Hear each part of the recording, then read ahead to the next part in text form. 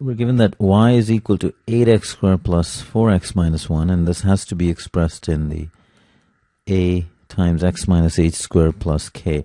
So this is the equation for parabola. This is the standard.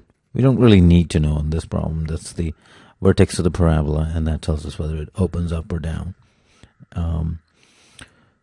And what they're asking for is to find the value of k.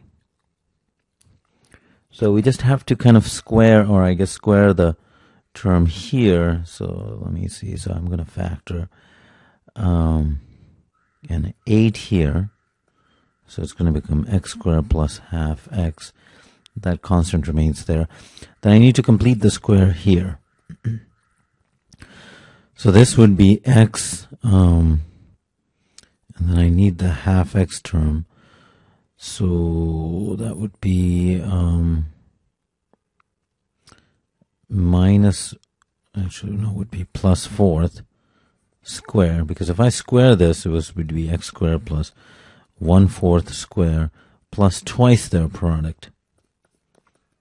And that essentially is the x over 2 term. So these pieces are what that is. So if I subtract 1/4 square from that, then this piece is exactly identical to that. So the reason I'm doing this is to put x inside that square term. So this would be 8 times x plus 1/4 square minus 8 times 1/4 square minus 1. And this becomes, so 1/4 square is 16, so this is minus 8 times 1/16.